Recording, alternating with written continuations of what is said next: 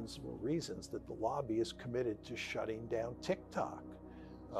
TikTok runs all sorts of videos that portray the Israelis acting towards the Palestinians in barbaric ways. And when young people see these videos on TikTok, they obviously become remarkably sympathetic to the Palestinians, and they think badly, to put it mildly, of the Israelis.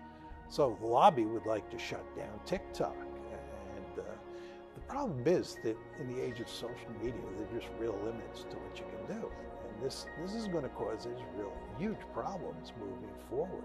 This is not the old world that I grew up in, where the mainstream media was all you had.